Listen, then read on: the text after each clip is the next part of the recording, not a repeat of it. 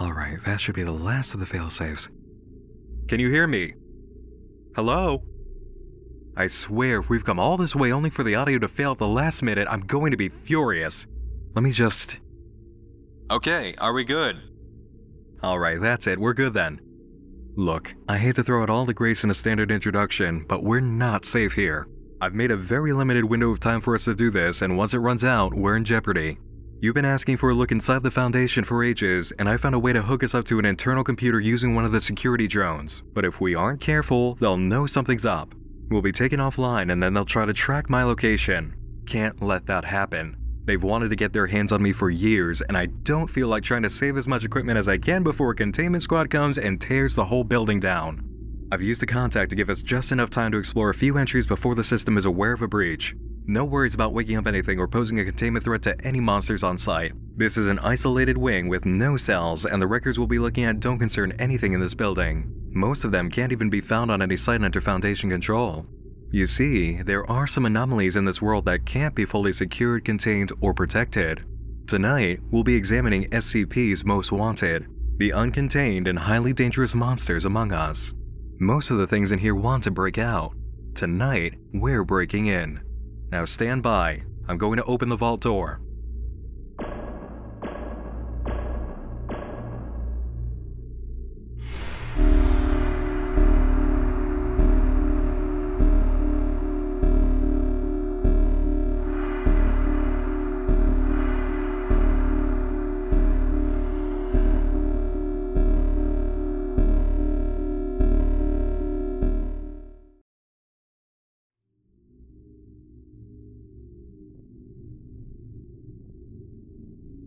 Okay, we're connected.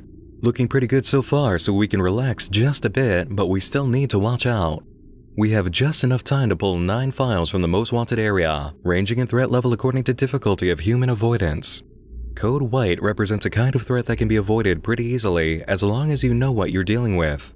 Code Blue represents a situation that's much harder to avoid, but if you keep your senses with you and have strong willpower, you might make it through any encounters. Code Red is what the Foundation really doesn't want anyone knowing about.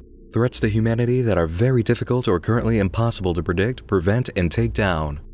As we explore, remember that we can't get certain bits of information. Anything under major lockdown by the Foundation, such as names, locations, and identifying characteristics, will be replaced with a note that it's been redacted. Euclid classes refer to those which may pose a deadly threat.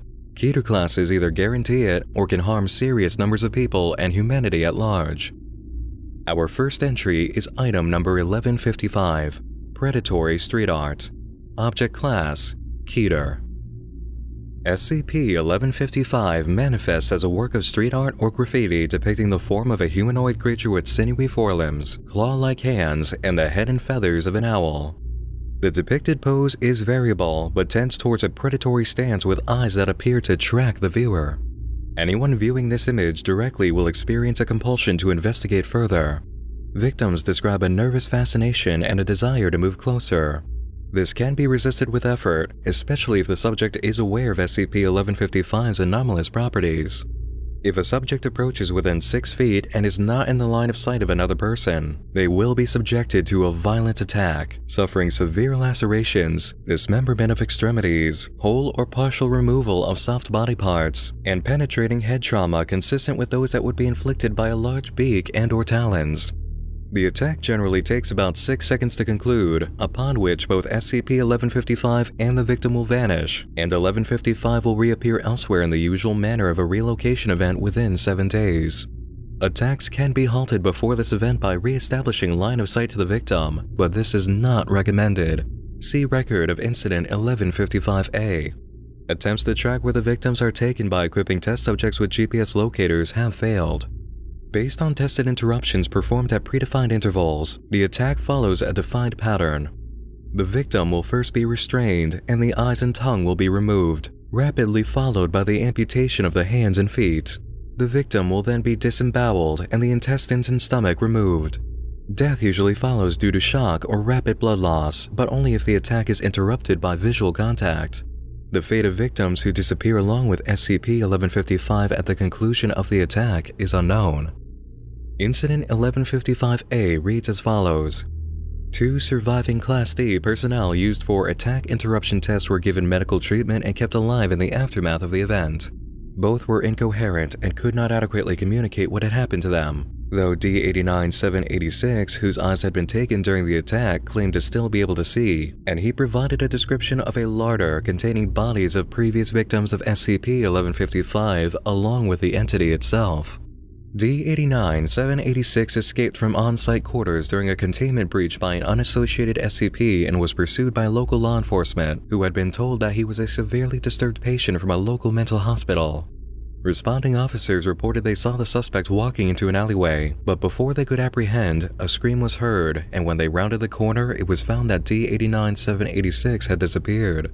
The alleyway was a dead end with no visible exits. D-89-789, with eyes, tongue, hands, and feet removed before the attack was halted, had been transferred to a secure site. A period of rapid relocating was noted in SCP-1155, during which it was observed in several public places with a posture that suggested hunting and tracking behavior. 1155 appeared for several hours high up on the side of a building in full view of many witnesses, who fortunately could not access it. In view of the difficulties of containment, Site Command made the decision to bring D-89-789 back into the city.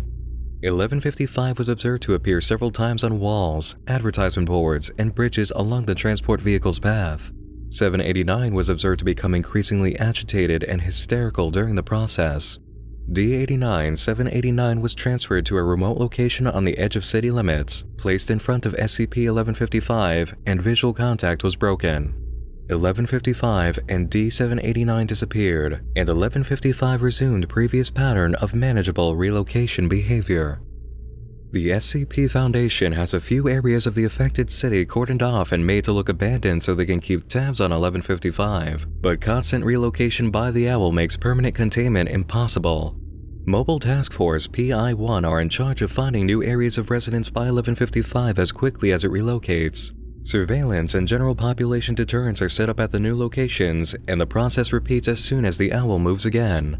A permanent way to close it off or dispose of 1155 is still being investigated. Any form of damage done to the surface it resides on just forces it to immediately relocate. Be careful walking around in your local city. That graffiti on the wall may be much more dangerous than a few layers of paint. Speaking of the city, how do you normally get around in yours? I do hope you're walking, taking a bike, or have your own car, because our next entry makes public transportation a lot more difficult. SCP-2086 is classified as a Keter object, and for good reason. It's a species of arthropod resembling various makes, models, and brandings of public transport vehicles, typically buses. A newborn specimen of SCP-2086 can be expected to grow to full size within 1 week. On average, SCP-2086 specimens live 12 to 15 days, with females producing up to 20 offspring after reaching reproduction age at approximately 8 days. Mature bodies of SCP-2086 do not feed, instead living off of nutrients consumed as juveniles. However, only mature 2086 instances display foraging behaviors. When foraging, SCP-2086 are almost indistinguishable from standard automobiles, although closer examination does reveal the steel, wood, plastic, and glass to be a specialized form of chitin. Vital organs such as the heart, brain, and stomach are stored beneath the flooring of SCP-2086's inner chamber. A human body, preserved in a shellac-like substance, typically serves as the decoy driver of wild 2086 entities. Fibrous appendages protrude into the body. SCP-2086 instances use these fibers to manipulate the body, providing a more lifelike appearance. 2086 can unravel their roofs into wings that are capable of lifting the entire organism in flight, which is their standard method of locomotion when not foraging. In addition, the wheels can unravel into long, gray or black legs while the headlights appear to serve as bioluminescent optical organs.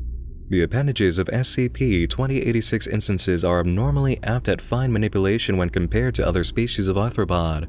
Specimens have been observed building crude shelters with the materials located at their nesting grounds. 2086 typically nest in abandoned junk and scrapyards. Juveniles in the wild have been observed removing bus stop signposts and relocating them, typically in a route that leads back to the local colony. Accidental civilian observation of 2086 engaging in this activity is minimized due to the significantly smaller size of juvenile specimens. Mature 2086 will drive along the route laid by juveniles, picking up human passengers. Once a significant number of humans board the body of 2086, the organism releases a substance similar to chloroform to incapacitate its prey. Upon returning to the colony, juveniles will enter the mature's internal chamber. Each passenger is then forcefully removed from the mature body by a juvenile. 2086 will proceed to force the human through a location under their hood, linking to the placement of the steering wheel and driver's seat. Once consumed, hair-like appendages in the driver's seat will pierce the trapped human's body. These appendages serve as feeding tubes, draining blood from the prey. Once the prey has been drained of blood, the feeding tubes will begin to secrete a saline solution into the body. The internal compartment will then begin to fill with a shellac-like substance, preserving it eternally. I was once told that public buses can give you diseases and put you out of commission for a while. Now I know that a public bus can take you out completely. If you step on board SCP-2086, it'll be the last ride you ever take. Our final code-white entry is a bit harder to avoid than buses that kidnap and eat people, but only if you're pretty social online. SCP-1715 is a Euclid-class entity known as the Online Friend, and they're anything but friendly. SCP-1715 is an anomalous entity that sporadically joins and integrates itself into small online communities such as message boards and wiki databases. 1715 uses a different name on each website it joins. However, every recorded username chosen by the entity has either included a redacted word or been thematically linked to a redacted activity. All efforts to trace 1715's source have failed.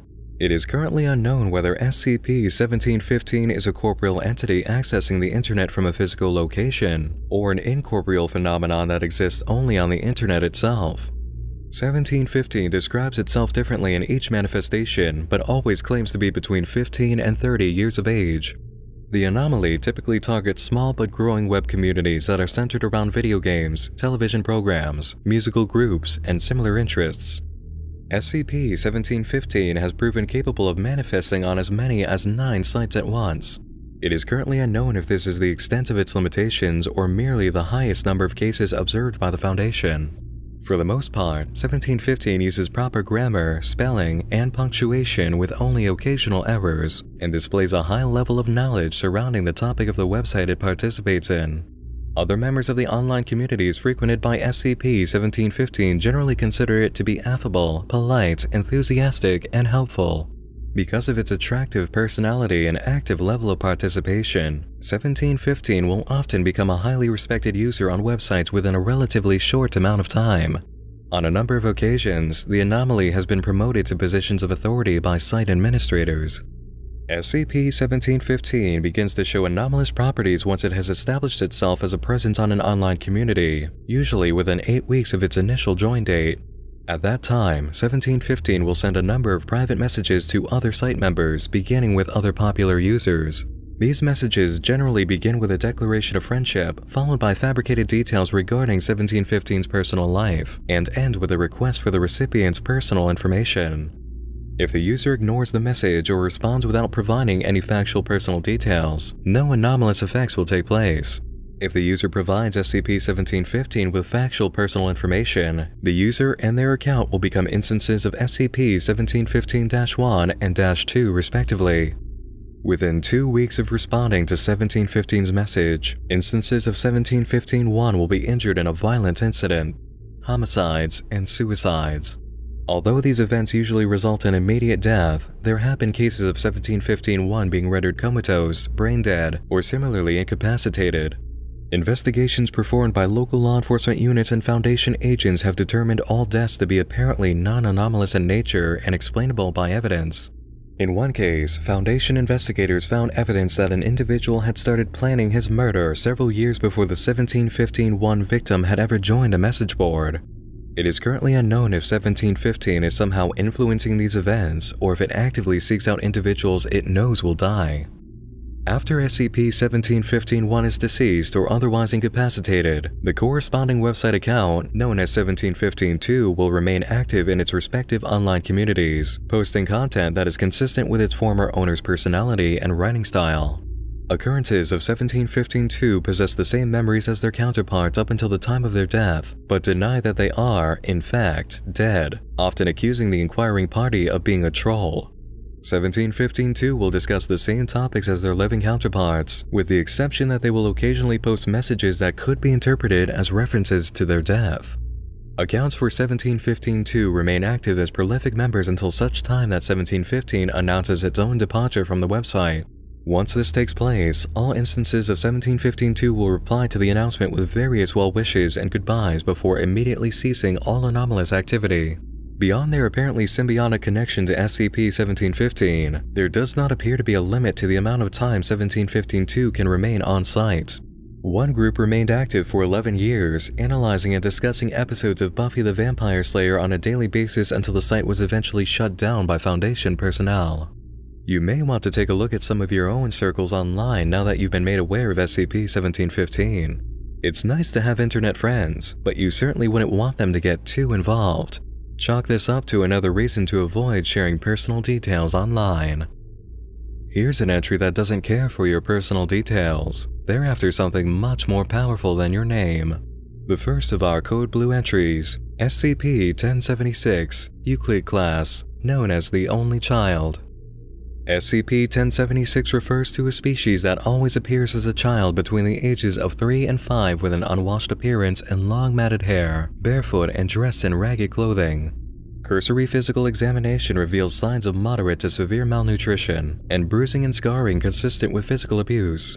Specimens of both sexes have been encountered and normally appear to be of the majority ethnicity of their place of discovery. Specimens seem to comprehend simple statements but have not displayed any signs of verbal ability. Vocalizations are limited to simple grunts, sighs, and when disturbed, loud shrieking and sobbing. Specimens are reluctant to meet the gaze of any individual and tend to look downward in the absence of outside stimulus. They will respond to simple questions by nodding in the affirmative or negative. Initial encounters with SCP-1076 occur when a parent discovers the child in a state of apparent distress. These incidents occur in isolation. There are no known cases with any third-party witnesses. Subjects report an overwhelming feeling of pity for the specimen and, in every recorded case, take it into their home. Once inside a home, 1076 begins to monopolize the attention of the parents to the exclusion of their own children. Children already present in the home begin to show signs of neglect and malnutrition and become depressed, sullen, and withdrawn. Behavioral problems such as truancy and running away become frequent, which may attract the attention of school authorities or social welfare agents. Upon investigating, the authorities become obsessed with the welfare of 1076 as well and subsequently ignore the children. An infestation typically ends in the death of the parents and other caretakers as they neglect their own well-being in order to attend to 1076. In the few cases where the Foundation was able to contain an infestation before this occurrence, subjects who were separated from the specimen became violent or nearly catatonic, and repeatedly demanded to be reunited with their baby. If two specimens of SCP-1076 meet, they will attack each other with great force, using teeth and fingernails until one or both are dead. Any personnel witnessing such an attack should be treated for possible psychological trauma. The human instinct to help children in trouble is very strong. The sight of a child in the condition SCP-1076 presents would result in immediate attention by concerned adults. However, because of the effects of 1076 within a person's home, it may very well be that its anomalous properties work when someone first encounters it as well. The inability by human nature to resist a child in distress can be considered as strong as the power of our next entry in a different way: the fear of authority. Whereas the only child is an entity innocent people discover, SCP-973 is the kind that finds you. Smokey is a highly dangerous Euclid-class entity composed of two bodies. SCP-973-1 is a police cruiser resembling those used by state troopers in the early 1970s. The vehicle appears to be in an advanced state of disrepair. Eyewitness accounts have consistently mentioned large dents in the doors and hood, a heavily cracked windshield, heavy rusting, and a loose rear bumper secured with duct tape. 973-2 is reported as a Caucasian male in his late 40s, wearing a state trooper uniform dating from the same time period as the vehicle. Subject is described as balding, slightly overweight, and having a handlebar mustache. SCP-973 will manifest at night when another vehicle enters a redacted territory, and is believed to be triggered by the target vehicle accelerating over a certain speed. This limit varies, with the average being in the area of 55 miles per hour, but it can range anywhere between 35 and 70.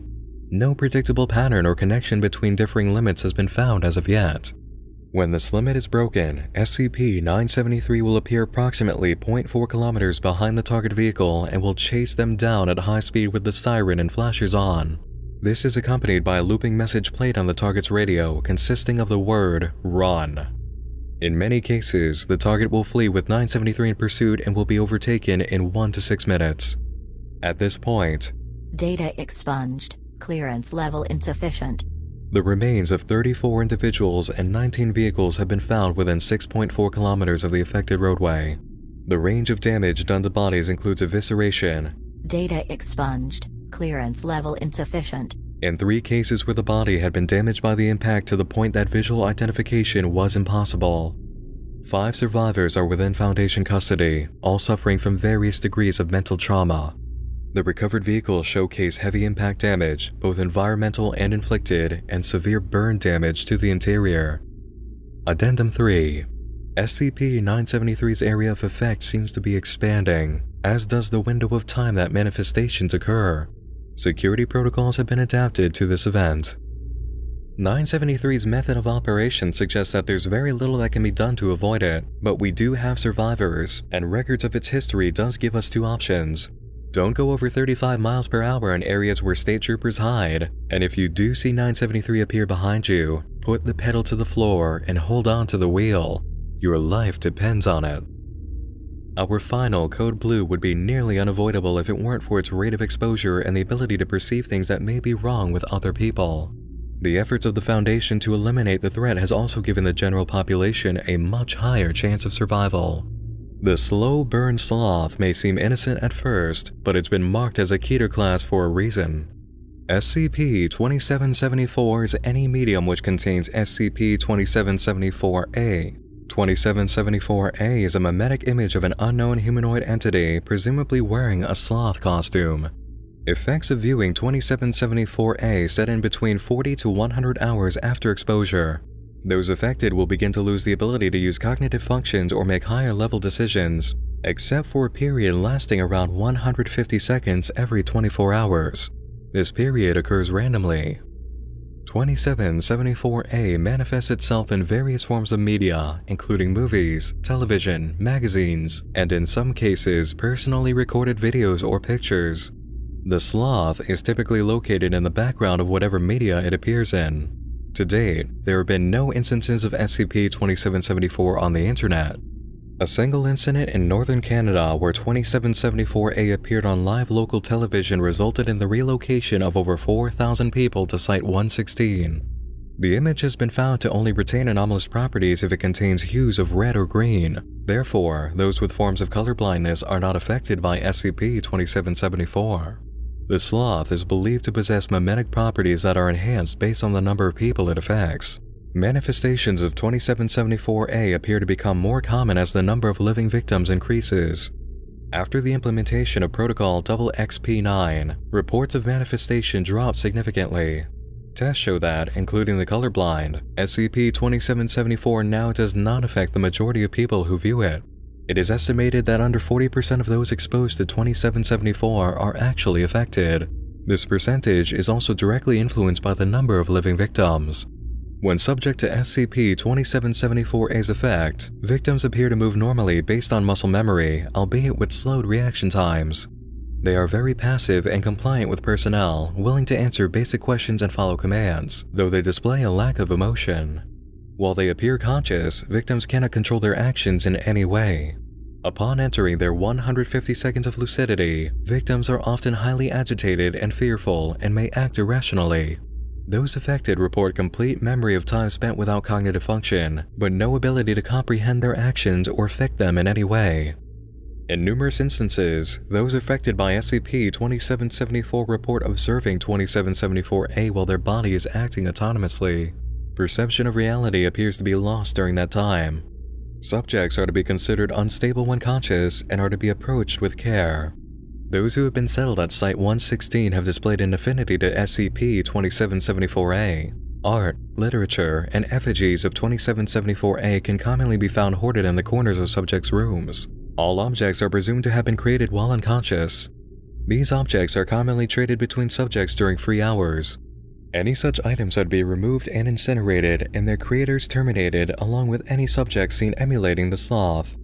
Dr. Clara Chung conducted interviews with subjects affected by SCP-2774 to gain insight into its effects.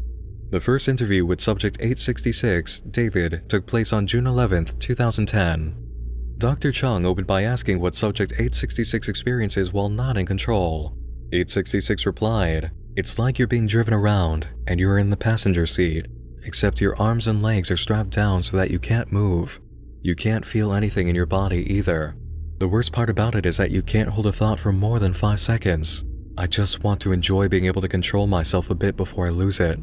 When you're stuck there, in your own head, you just want to scream, but you can't. You can try for hours and hours, move an arm, a leg, make a sound. It won't happen. You can't even control when you breathe." And then the hallucinations. The sloth. At this point, Subject 866 looked at the guards standing on either side of Dr. Chung and then the clock. He began to shake and said, "It's watching us. I can't face him again. I just can't. Don't take this personally, please. I'm sorry." 866 reluctantly lunged at the guard at Dr. Chung's right, but was immediately terminated following contact. After this interview, the clock was removed from Dr. Chung's room. Slightly more information came during the next interview. Subject 7444 reported constantly seeing the sloth out of the corner of their eye, and if they gave many details about what it wanted, they would suffer. A final interview conducted with a man named Jason indicated that the anomaly was becoming much stronger. This led directly to Protocol XXP9. The details of this operation are only available for Level 3 clearances and above, and for good reason. This protocol involved executing 6,200 affected individuals within 1 month by lethal injection. The order was signed by Dr. Chung, and though her decision does seem extreme, she understands the weight of what's involved as written at the end of the order. If you're on site and reading this, you're probably going to have to take part. Class A amnestics will be available after your duties are done if you so choose. Keep in mind the state of suffering these people are in. This is as much for their benefit as it is ours. Class A amnestics are standard memory-wiping devices used after many events involved in SCP operations. Subjects, personnel, doctors, and general population members have all been given amnestics, the strength of which depends on the severity of what has been experienced. A major reason behind the act of keeping records here is due to the frequent use of these devices. You can get rid of all the emotions attached to what you've done, but still keep all of the relevant information and learn what must be retained in regards to anomalies. Amnestics are especially necessary when dealing with our final 3 entries. Code Red, the most difficult SCP entities to capture, and those which pose extraordinary threats to the human race. Opening this class is going to put our failsafes in jeopardy. We've held out so far, but the standard time for a security drone's presence in this room on the automated schedule is about to finish up, and access for these files has not been programmed for tonight. Once we're in, we've got to move fast and then get out immediately. Are you ready? Okay. SCP-1157, Keter Class, known on the record as the Bifurcating Man, better known among task forces by the codename Hydra. SCP-1157 is a Caucasian male with brown hair and blue eyes. The subject's anomalous nature was first discovered when a body of 1157, designated 1157-1, surrendered to the local police in Arizona, claiming to be a member of a terrorist group. When a bifurcation event occurred while SCP-1157 was in police custody, the subject was brought to the attention of the Foundation and transferred to Sector 7 for containment and study. At intervals of approximately 4 weeks, all bodies of SCP-1157 undergo a simultaneous bifurcation event at 3:08 AM Eastern. While SCP-1157 sleeps, each subject will split into 2 identical bodies. The event is accompanied by a burst of light and energy which disables any recording devices. Any clothing or other items worn by 1157 will be deposited on the bed underneath the subjects. Protocol G7 is to be enacted immediately after every bifurcation event. The containment area is to be flooded with a gaseous sedative. A security team equipped with gas masks must enter the containment quarters and remove one of each resulting subject pairs for euthanasia, study, and disposal. SCP-1157 displays a limited form of shared consciousness. While each body exhibits their own personality and can make individual choices, they also experience the surface thoughts and impulses of all others. Based on subject interviews, at the time of SCP-1157's initial detention, at least 5 bifurcation events had already occurred. During containment, there have been 3 observed events. To the best estimation, the current status of SCP-1157 is as follows: 32 bodies contained, 34 bodies confirmed deceased, 45 bodies euthanized during containment, 86 bodies unaccounted for. In additional records for this entry, an interview was recorded with SCP-1157-1. 1157-1 because after initial containment, he did split in 2, forming a clone which was designated 1157-2. Body number 1 states the reason for his containment: "I go to sleep, and when I wake up there's one more of me." It has happened before, and the previous cloning in containment makes the 5th event. "There's 32 of me now," he says, followed by, "No, I will not." Dr. Torres, the interviewer, asked if something was wrong. "They can hear us, you know. The rest," 1157-1 reported. "They're not happy with me." "You can hear them all?" Dr. Torres asked. 1157-1 replied, "Yes. A bunch of scared bullies shouting in my ear. I saw what they did. I saw what I was becoming." "No. Not me. You. I made a choice." The subject shut his eyes and breathed deeply. "I'm sorry. There's a lot of them now. It's overwhelming sometimes." The interview ceased at this moment. In the other room, SCP-1157-2 was able to repeat the entire conversation. Additional reports indicate that masses of SCP-1157 clones have come together to train for combat and begun stockpiling weapons. Though 1157-1 was originally cooperative, the clones have all shown the same growing need for resistance. Each raid by the Foundation on 1157 safe houses has been met with increasingly heavy violence. Inside of containment, the clones have attempted riots under hive mind actions, and after the most recent attempt failed, those who survived all carved completely identical phrases into their cell walls. "You cannot contain me. Should one escape your grasp, thousands will arise within the year." Elimination efforts for 1157 are well underway. Meanwhile, researchers continue looking for a way to effectively deal with our next entry. SCP-029 is a Keter class, appearing as a pubescent female of Asiatic Indian descent. She appears to suffer from alopecia universalis. Over 80% of her pigmentation is a true black, while the rest of her skin has a complete lack of melanin to the point of albinism. Her eyes are also a dark black in color. SCP-029 has severe homicidal tendencies and has displayed a remarkable ability to use any item as a weapon. However, she has a severe compulsion against shedding blood, preferring instead to strangle her victims. 029 has demonstrated dexterity and physical reactions 4 times as fast as the average human. 029 has also displayed enormous resistance against damage in all forms.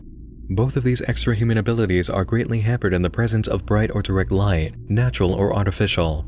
In addition, any males who come within the presence of SCP-029, an area defined by her current perception, find themselves pliant to her will. Such males become willing to kill or even die for 029. SCP-029 refers to herself using an ancient word that translates as Daughter of Darkness.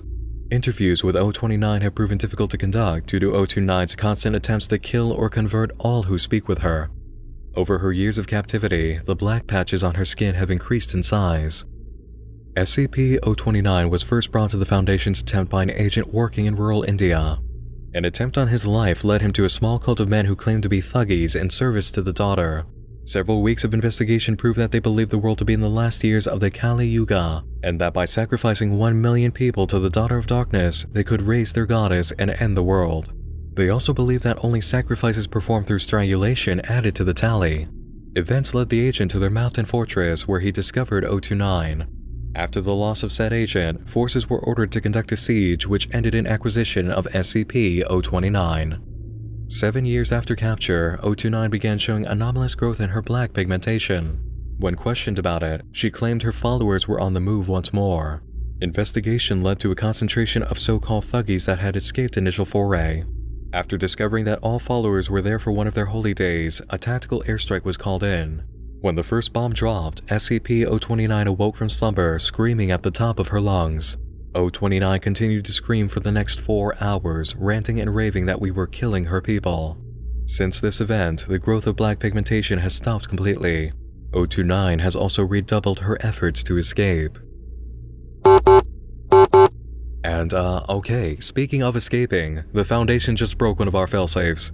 We are definitely past the time this drone should be connected on the maintenance schedule and the system knows it. Their security is digging in. We've gotta hurry. Word of warning though. If you're squeamish about violence, gore, mutilation, bad things happening to kids, and some not so pleasant bodily fluids, you don't want to experience this final entry. SCP-2852 is a horror story unlike anything else in here. I'm going to give you 5 seconds to evacuate before we take this on. Hurry though, we don't have a lot of time. Once the second failsafe is broken, we're gone.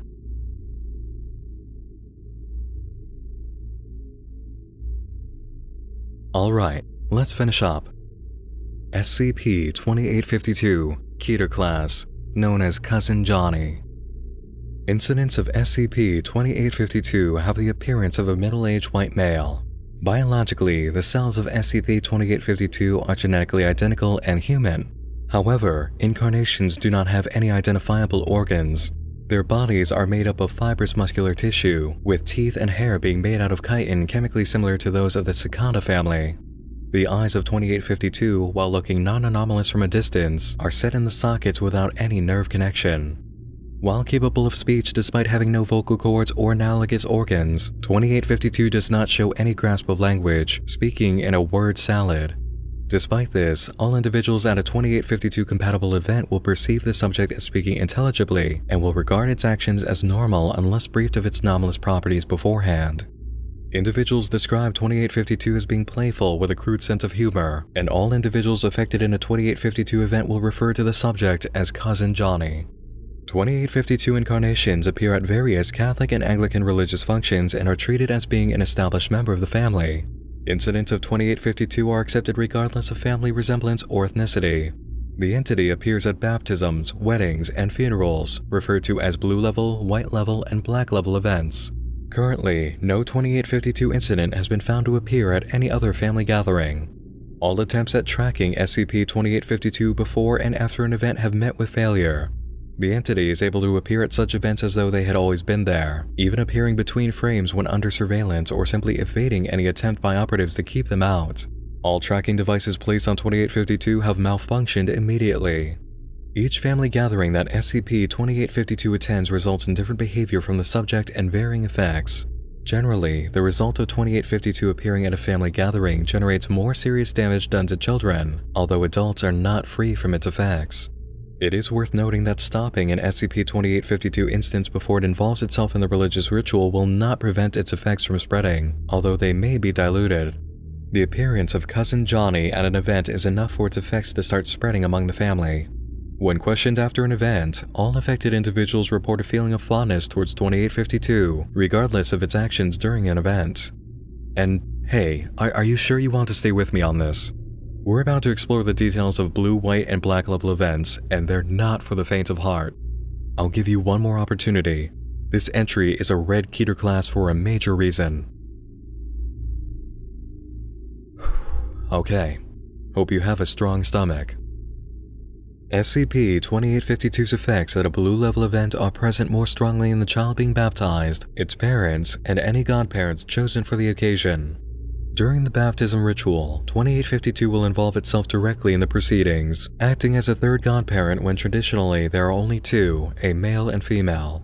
Blue level events proceed identically despite the presence of a third godparent until the child is submerged into the water. Immediately, the child's top layer of skin will come off in one piece, as though molting. This process does not seem to harm the child. The godparents will then eat the skin between them. Afterwards, the mass will go on as normal, and SCP-2852 will exit along with the family. It is of note that 2852 does not appear at any family celebration held after the baptism. The baptized child has a chance of dying within 6 months, well above the national average. Living children exhibit multiple Cluster B personality disorders.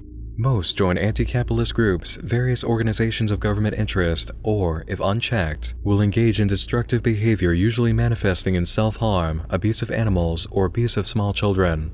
Godparents and biological parents will be rendered sterile regardless of SCP-2852's success in becoming part of the baptismal ritual. Both groups commit suicide within 5 years of a blue level event, normally through drowning. All attendees not involved in the baptism ritual are 500% more likely than the national average to have stillbirths. Those who are still capable of having children are far more likely to abandon them, sometimes allowing the child to die in the process. One couple affected by a blue level event in Ohio gave birth to triplets which they then tore apart and hung from trees around their property. Past adolescence and into adulthood, children exposed to the song of cicadas respond with extreme anxiety and accompanying physical symptoms such as dry mouth, nausea, vomiting, and headaches. Some subjects' agitation escalates into violent outbursts which have resulted in at least 20 fatalities. When interviewed about the cause of their disturbance, no subjects have ever identified cicada song as a trigger. Even in one interview involving Level 5 enhanced interrogation, the subject never indicated the role of cicada song in his attack on a parish, which resulted in 18 dead and 10 wounded, including his parents and 3 siblings. White level event. During a marriage ceremony, SCP-2852 will insert itself as a groomsman, and its most deleterious anomalous effects will only manifest after the vows. Once the rings have been exchanged, 2852 will produce various implements that allow the bridesmaids and groomsmen to pull out their teeth one by one. The individuals seem to be oblivious to any pain that would normally take place during such an event, and blood loss through still unknown means does not occur. The bride and groom will be presented with the teeth and will eat them. Damage done to the bride and groom's teeth and jaw are extensive, but any blood loss that occurs will not be fatal. The groom will then, in place of vows, vocalize a currently unknown cicada song, which has been known to reach 140 decibels, rendering the bride and those on the altar deaf. Currently, no groom has been deafened by his own call. At the wedding reception, 2852 will take the role of the best man and give a speech. This speech, as all vocalizations of SCP-2852, will be nonsensical with no patterns to the words used. Individuals will react to the speech with mixed emotions, some crying uncontrollably and others falling into hysterical laughter. After the speech, 2852 will produce a gift for the married couple. This gift currently has always been 3.5 kilograms of human hair of various colors, 13 dead cicada, and 23 human teeth in a cardboard box. DNA testing on gifts has been inconclusive. The bride and groom of a white level event will divorce, on average, 2 years after their wedding, usually as the result of domestic violence. Any children born during their marriage will have cluster B personality disorders or life-threatening disfigurements. All married individuals attending the event will find themselves unable to have children despite a lack of detectable changes to fertility-related biology. All children involved in a white level event will avoid romantic relationships, and 9 out of 10 commit suicide by the age of 18. Roughly half pull out their teeth until blood completely blocks the airways, and the others bite their own wrists until death occurs through blood loss. Black level event. Black level events are notable in that any attempt to disrupt the event through any means result in the actor becoming a participant. Currently, there exists no way to stop or end a black level event. Any attempts at barring SCP-2852 from the church or funeral home result in him simply appearing inside. During a black level event, 2852 will take the place of the eulogizer, even if one was not meant to speak during the mass. The speech, as any vocalization by 2852, will be nonsensical with no patterns being found. However, as the subject proceeds, the individual closest to the body will open the casket and produce a long knife. The knives produced during a black level event are not seen before the event and disappear after. The individual will then exsanguinate themselves, normally from the wrist, but there have been events where individuals have slit their throat. In turn, 2 by 2, each attendant will use the knife to pour their blood into the casket. Children too young to exsanguinate themselves are helped by adults. Despite many losing enough blood to result in death, no physical effects are seen in participants. SCP-2852's speech will eventually turn into the song of an adult male cicada. All participants will respond with the same call, despite the song of the cicada being limited to the male. Cousin Johnny will stand at the pulpit until each individual has bled themselves, and then will walk to the casket and vomit a mixture of blood, wood pulp, and dead cicada. Once finished, the funeral mass will go on as normal, and the casket, filled with blood and 2852's vomit, will be taken to the cemetery and lowered into the earth as normal for a Catholic or Anglican funeral service. Black level events can end here, but if a family gathering was planned to take place after the funeral, SCP-2852 will attend. 2852 will, once all individuals affected have arrived, vomit a similar mixture of blood, wood pulp, and dead cicada into a bowl. This mixture will be primarily eaten by the affected children. After this has been consumed, 2852 will give another speech of nonsensical words without patterns, strip itself, and lay upon a table. The participants then will eat 2852's flesh until there is nothing left. During this, SCP-2852 will still vocalize, even when suffering from mortal injuries. Participants have been known to carry on friendly conversation with SCP-2852 while eating him. Children unable to chew whole food properly will be fed mouth to mouth by any caregivers. All participants of a Black level event will break from their family either through suicide, moving, or divorce. Every individual involved in an event will be rendered sterile. Domestic violence in participants of Black level events will usually be of a cannibalistic nature, resulting in the death of one or both individuals. 6 out of 10 children involved will murder one or both of their parents before they turn 18. And that's the last of our red entries. Cousin Johnny, the ultimate uninvited guest. And speaking of which, we're all uninvited guests and security's about to crack the second failsafe. It's time for us to break this connection. Thank you all for joining me in the dark this evening behind the 4-foot-thick concrete walls of the SCP Foundation. Major thanks to all of my supporters on Patreon whose contributions helped us pay the bribes needed to get inside of here and hire enough hackers to hold out this long. Their names will automatically play after the connection breaks. I made sure of it by the coding. Stick around to check them out. Once more, I'm Nick Nocturne, and we're getting the hell out of here. The second failsafe broke and they just found the third. I'll see you again real soon, sleep tight, and wish me luck. I'd really hate to be incarcerated. Good night.